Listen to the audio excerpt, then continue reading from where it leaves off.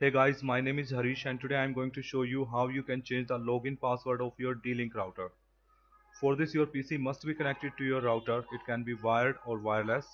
So please make sure that your PC is connected to your router, and then you have to open browser. You can use any browser, and then in the address bar here you have to type the IP address of your router, which you can find on the back side of your router, and in my case it is 192.168.1.1. Simply press enter and you are going to see this login screen. Here you have to enter password. Username, you can see it's admin by default, and password is also admin by default. So if you have not changed your password, then you have to use here admin, or else if you have changed your password, then you have to use that password here, and then click on login. Now you have to click on this management. You have to find this, okay, management. So click on it. After getting into management, now you have to move on the left hand side menu, and here you have to find this access control. So click on it.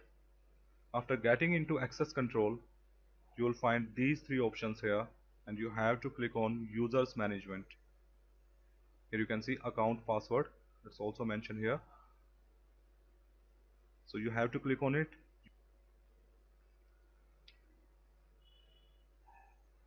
and here you can see you have to enter your current password.